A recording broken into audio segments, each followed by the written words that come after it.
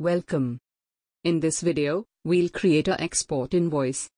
Starting at the GST taxpayers page, click on Sales Invoices, and then click on New Export Invoice. First, provide the supplier. Next, choose the type of export. The invoice number is automatically set. Now, specify the invoice date and the recipient of the invoice. If available, provide other optional fields, such as the port code and shipping details. You may also use a different currency than Indian rupee. Remember to specify the exchange rate so that this export is accounted properly. Save the invoice and views its details. To add line items to the invoice, click the Edit Line Items button. In this page, specify the product, unit rate, and quantity for all items in the invoice.